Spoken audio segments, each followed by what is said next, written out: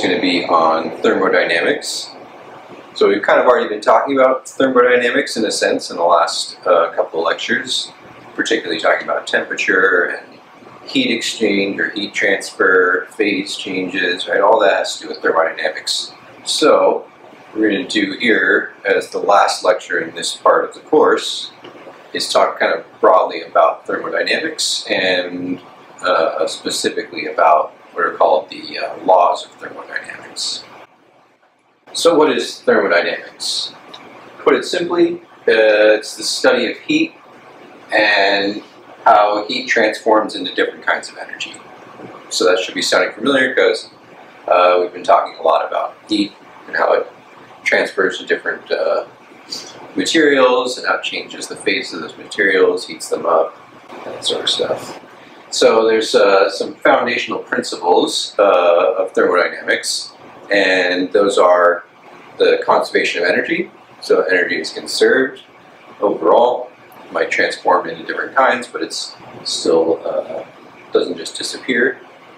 And the fact that heat flows spontaneously from hot to cold and not the other way around. So another way of saying that is heat always naturally flows from a hotter object to a colder object. So along with these principles, in conjunction with this atomic theory of matter that we've been talking about for a little while, pretty much makes up the foundations of thermodynamics.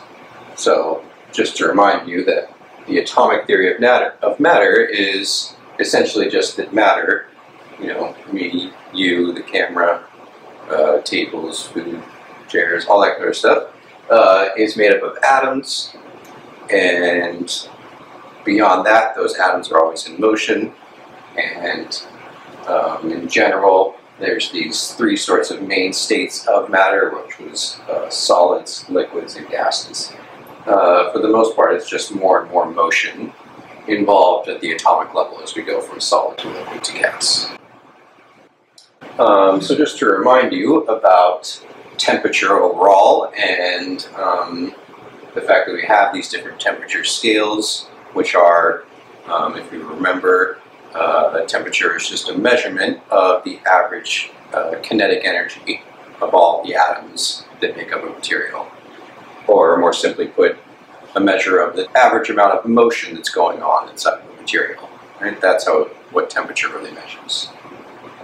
So we have these different scales. We have Celsius, Fahrenheit, Kelvin scale. And Kelvin, the Kelvin scale is pegged at 0 being what we call absolute zero. And taking that temperature as a measure of kind of motion of all those atoms, absolute zero is when there's no more motion going on. Okay, so these laws of thermodynamics, right? So the first law of thermodynamics is essentially a statement of energy conservation. One way of putting it is that whenever you add heat to a system, that heat is energy, and that energy transforms into some other kind of energy in that system. So kind of put it as maybe a sort of equation here. The heat that you add to a system is going to equal the increase in the internal energy of that system. And so that's saying the increase in the temperature, basically, of that system. Or plus the work done by that system. So work done by a system, the simplest example of work done by a system is when something like a gas expands and it pushes against something. And so our work is just this force being applied over a distance. So when a gas expands, it will say push on something else to move it along. Right? So that's some work that can be done. So there's an alternative way of putting this, is essentially where you talk about put the work that's happening on the other side of this equation. And now it says that the heat added to a system plus the work done on the system, now you're like compressing something, is going to be equal to the increase in internal energy of that system. So both of these, again, are just essentially statements about conservation of energy.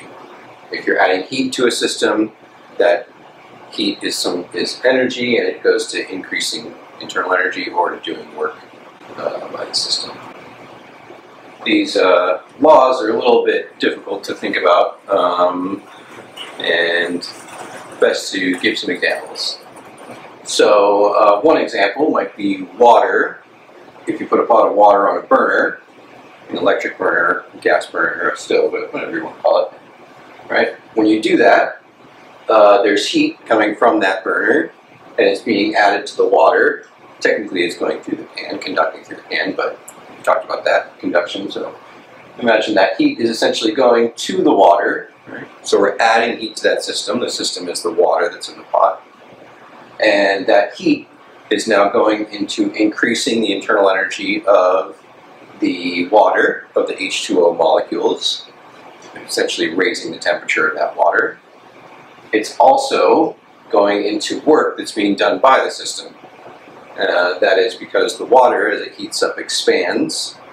So remember we talked about thermal expansion. When something is heated up, it generally is going to expand. So when this water expands, it's actually pushing against the atmosphere, right? The air that's above it. There's a whole bunch of pressure from the air above, so in order for that water to expand, it has to actually do work to push against that air. So that's an example of that first form of the first law of thermodynamics. Second example that's kind of interesting, more along the lines of the second form, where you actually do work on a system in order to increase the internal energy in that system, is something called a fire syringe, or sometimes called a fire piston, where essentially you do work on air that's inside of a piston, and you're not adding any heat actually in that case, so all of the work that you're doing is just going to increase in the internal energy of the air, and usually there's a little piece of cotton or some kind of tinder or something in that piston, and so as you push down on the piston, right, you're doing work on that piston, you're increasing the internal energy, so that air inside of the piston heats up depending on how quickly you push it down, it heats up quite a bit, right? And it heats up so much that it actually causes the cotton inside of that syringe to combust, right? The cotton gets so hot because the air is heating up, it'll combust. So let's see an example of that. So here we go, we're closing up the piston. Push it down real fast, and we see a spark. Here's a little slow motion. Bam. There you go. So no heat being added there. It was all work being done on the air inside of that piston. Okay. So how about a couple more examples of this first law of thermodynamics? So another way of looking at this is that if a system or a substance or a material or whatnot, if that does work on something else, by that system doing work, it's going to decrease its internal energy, right? Essentially, there's energy going out of the system now. An example of that would be if you blow air out of your lips, right? If you kind of push your lips together, and you push air out through a very small opening here, right? What you're doing is you're forcing air to come through a very small opening, so you're kind of compressing the air. And as it comes out, it hits the atmosphere and it's expanding as it comes out.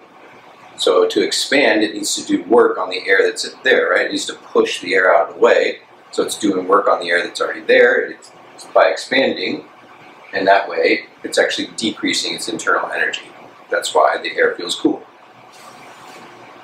Another example of work being done on a substance in order to increase its internal energy is actually similar to the fire syringe. This is an example of a diesel engine, a four-stroke diesel engine, where in a normal engine, or in a lot of engines, non-diesel engines, there's actually what's called a spark plug, and as part of the engine cycle, the spark plug will spark in order to ignite the fuel inside of the engine. Okay? When it ignites that, kind of gives you the power stroke that pushes the piston down to turn the crankshaft and whatnot. But in a diesel engine, there actually is no spark plug. All that happens is there's these sort of 4 steps where on the intake, the piston's kind of moving downward, and so the fuel is being input into that piston area of the piston. And so as the piston comes down, there's that fuel coming in, and then as the piston comes back around and pushes up, it's compressing that fuel.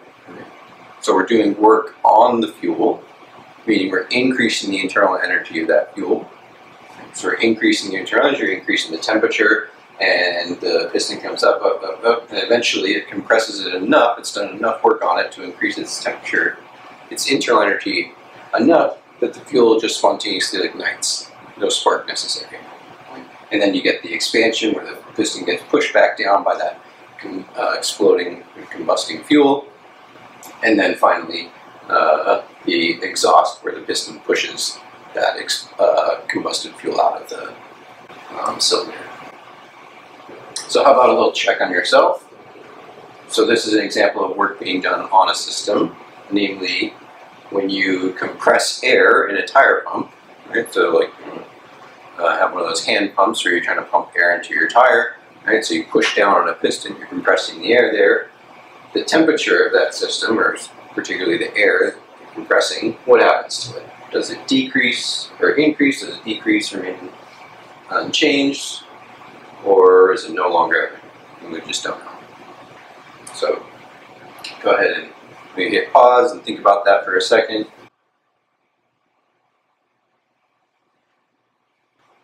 And hopefully you said that the temperature will increase, right? We're doing work on the system, meaning we're increasing the internal energy of that system. So another interesting place where the first law of thermodynamics comes into or affects us, I guess, on a daily basis is in meteorology, or in weather, the study of weather. So sort of consequence, or another way of sort of stating this first law, is that air temperature rises as heat is added or as the pressure is increased, right? So just like that tire pump, we pushed down it, we compressed it, we increased the pressure, the temperature rose. We could also alternatively have just added heat in a different way, the air temperature will increase.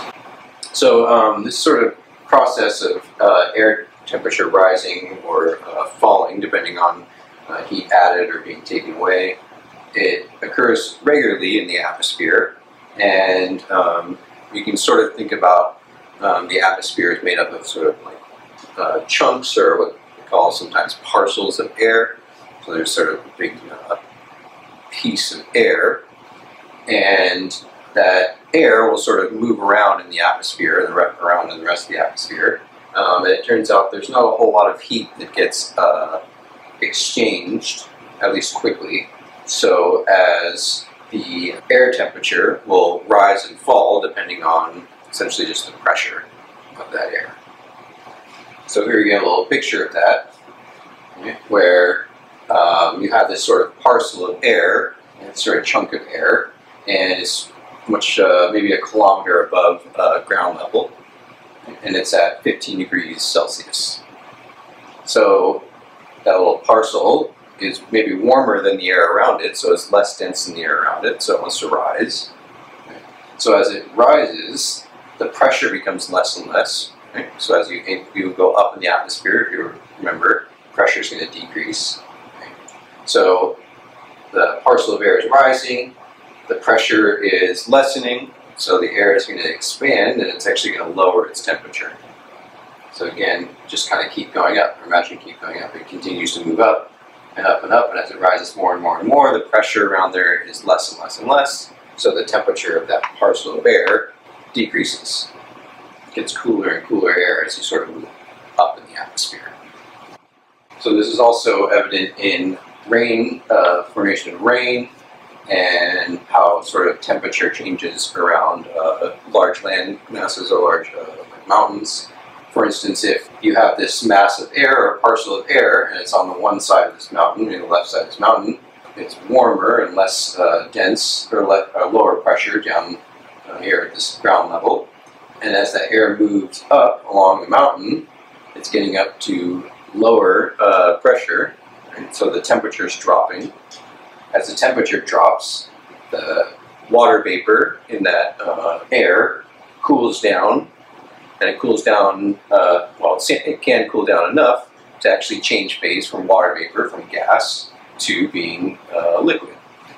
So essentially that temperature drop is energy coming out of all of that water vapor, and enough of it comes out that it changes phase into being water. So that's why you can get a lot of rain on one side of a mountain if there's air, generally air currents that go towards it. So the opposite happens on the other side of that mountain, where after that air has condensed or it's gone up the mountain, it's cooled off, and you've got rain coming out, you have that cold, moist air coming down the other side. But since it's cold now, right, it's more dense than a lot of the air on the other side, and so it's more dense, it's going to drop, it's not buoyant. It starts to drop coming down the other side of the mountain, and as it drops, right, the pressure is getting greater, so it's kind of compressing, and as the pressure gets greater, the temperature increases. So then you get these sort of warm, now dry, if it did rain on one side, warm and dry winds coming on the other side of the mountain. And this particularly happens apparently going over the Rocky Mountains, where you get these Chinook winds going towards the Great Plains after this moist air has come off from the west side of the Rocky Mountains. Okay, so on to the second law of thermodynamics, and we're not actually going to really go into the third law. It's kind of a technical one, so the second law will be all we're going to do, but there's a good bit to talk about. The second law is also sort of a complicated thing, but there are ways to understand it on this sort of conceptual level that we're talking about. So one way of stating the second law of thermodynamics is something we've already talked about multiple times, or mentioned multiple times, and that is that heat will never spontaneously flow from a cold object to a hot object. Another way of saying heat will naturally or spontaneously flow from hot objects to cold objects. So some examples of heat naturally flowing from hot to cold would be, say, on a summer day, heat is naturally going to flow from the hot air that's outside to the cooler air that might be inside. The opposite would happen in winter, right? Maybe there's warmer air inside, and that heat will naturally flow to the colder outside. Another example might be if you accidentally place your hand on a hot stove, right, or like an electric burner, then the heat will naturally flow from the burner onto your hand. Not a good idea, but that's the natural course of things. Saying it never spontaneously flows from cold to hot doesn't mean it can't flow from cold to hot, right? It just means that some effort needs to be put in order for heat to be forced to flow from cold to hot. So some examples of systems where heat will flow in the opposite direction that it naturally wants to flow is refrigerators and air conditioners. So in refrigerators, we use a series of things in order to actually essentially draw heat out of the inside of the refrigerator and expel it outside the refrigerator. And the same sort of thing about air conditioners. Air conditioners essentially drawing heat out of the interior of your home to push it outside. So another interesting place where the second law kind of touches us day to day is what's known as a heat engine. So a heat engine is essentially any sort of device which can convert heat energy into mechanical work. So essentially taking some kind of heat energy and maybe pushing something or turning something or that sort of thing. And the way that it works, the very basic idea of a heat engine is that you take heat from some high temperature area or reservoir, and your heat engine essentially extracts some work out of it and expels the rest of that heat to a lower temperature reservoir. Which generally, that expelling, that part is generally called the exhaust from the engine. So essentially, the second law of thermodynamics actually tells us that a heat engine is never going to be able to entirely transform all of that high temperature heat energy into work. The second law will tell us that part of that high temperature heat is always going to be expelled as low temperature heat. So never quite get all of that heat energy to convert to work. We're doing some work. There's always some exhaust.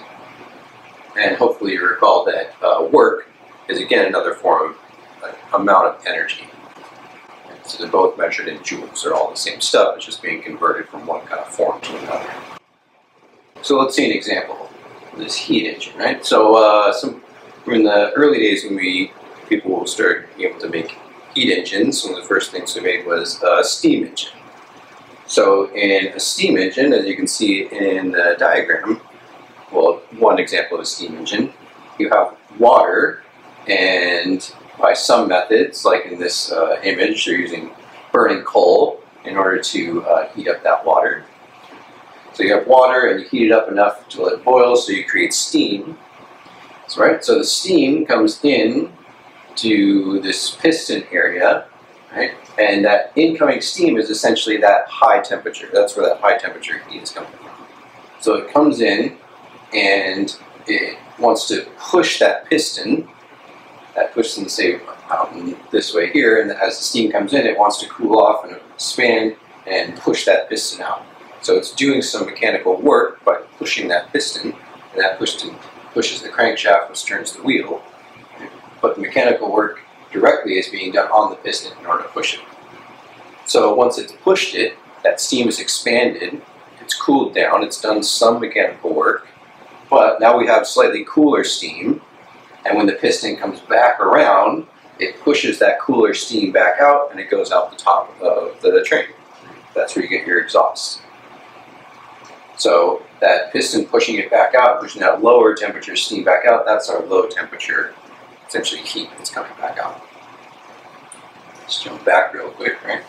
To our basic diagram for a heat engine, we have our high temperature steam heat coming in.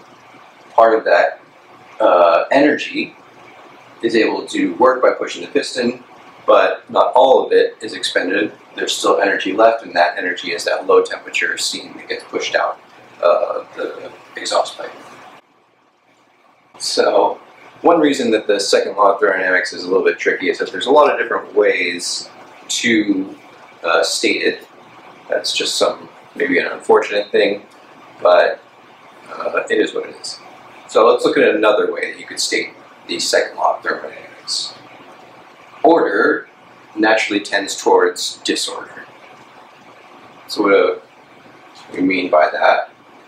Well, if you compare, say, a gas to a solid, right? So compare ice maybe to steam. You know, the ice is much more orderly, right? It's in this crystal form. Right? All the atoms are sort of in their nice little places. They're jiggling around, but they're all very nicely arranged. Right? It's a very ordered sort of setup. Versus now the steam, which you have the H2O molecules that are free to move around. There's all this random chaotic motion. Right? It's very disorderly. Right? So that's sort of one way of understanding what we mean by ordered versus disordered. So the second law says that order naturally tends towards disorder. So when you have a system that's very ordered, it'll kind of naturally over time tends towards being disordered. So a nice example of that that we've seen already was dry ice.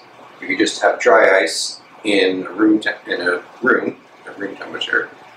that dry ice is a solid, right? It's a solid form of carbon dioxide, CO2. And we saw last time, one of the previous ones, that dry ice actually sublimates at atmospheric pressure, meaning it goes directly from a solid to a gas. So it's nice and easy to see that we start out with this solid, and placing it in room temperature, it spontaneously wants to sublimate and become a gas. Okay, so order naturally tends towards disorder. That doesn't mean that disordered things can't become orderly, like steam can't become water or ice. But for that to happen, generally you need to expend some kind of energy in order to do that. A lot of times you need to put in some work in some way.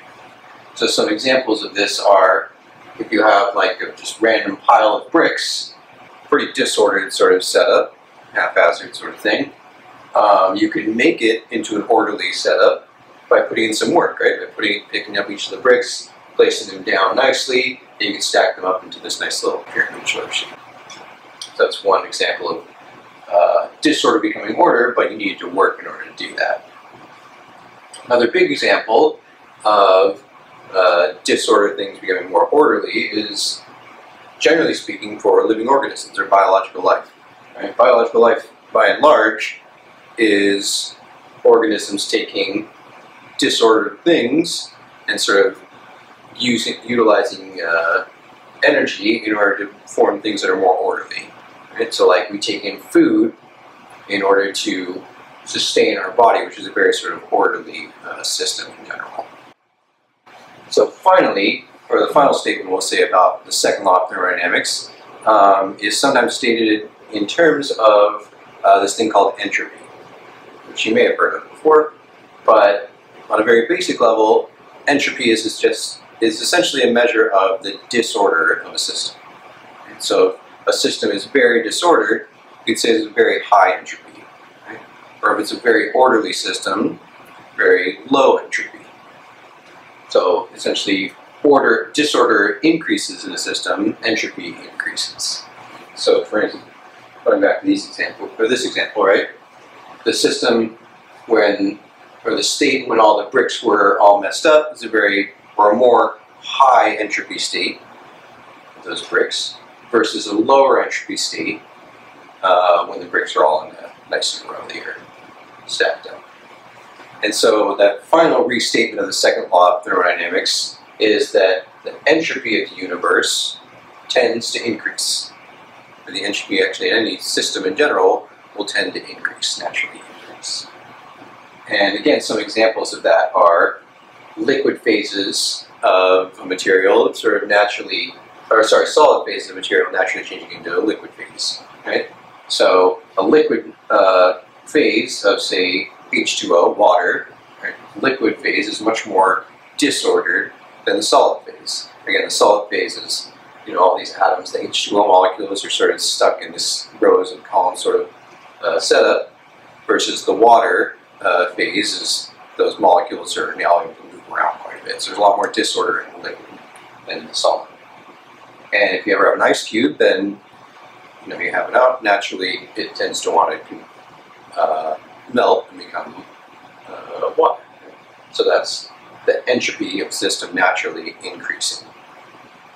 And finally, this setup where if you take, say, coffee and cream and somehow set it up to begin with, where this system of coffee and cream is completely separate. You have coffee below here, you have cream above here.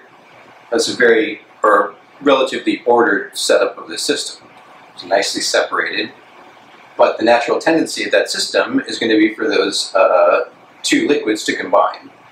So if you were to start with that system, immediately the cream would start to fall through and it would start to mix in with the coffee. And over time, natural, what we call diffusion, would essentially make it so that the cream and the coffee eventually would be completely mixed up. Right? You wouldn't have to do anything. It would take a while to get it completely mixed up, but you see that process going immediately when the cream sort of starts to mix with the coffee. Going from that ordered state where they're completely separate to the more disordered state where they're mixed up. So lower entropy state to higher entropy state. So lastly, give you another little question here. So if you had a locker, I don't know if you've ever had a locker, but you can imagine you do. So say your locker gets messier each week, as say this semester goes by. In this case, the entropy of your locker is going to be what's happening to that entropy. Is it increasing? Is it decreasing? Is it remaining the same? Or is it non-existent? Is there no entropy there? Let's go ahead and think about that for a minute. Let's pause if we need to.